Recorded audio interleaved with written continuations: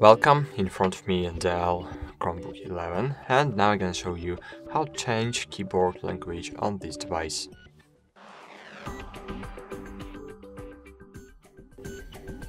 So firstly, you need to open the main menu and find here settings.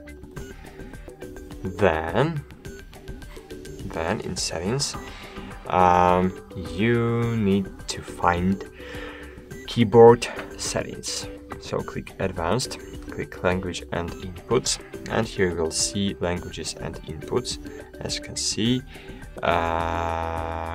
click on inputs and keyboards, and here as you can see I have only English and Polish languages, and I want to add another one. For example, I don't know,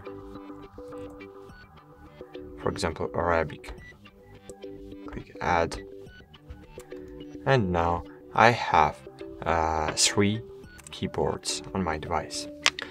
As you can see here, I have enabled the US keyboard, and I can change it to the other one when I want. So that's it. Thanks for watching. Like this video, subscribe to our channel, and bye. See you.